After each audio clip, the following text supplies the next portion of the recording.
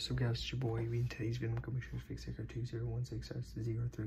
I know how to access the SD card.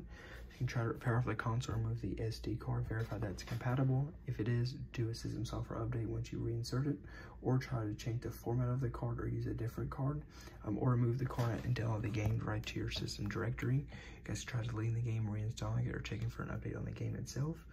Or none of that works, guys. Your console may need to be repaired, and try contacting customer service. So we have this tutorial, and I'm out. Peace.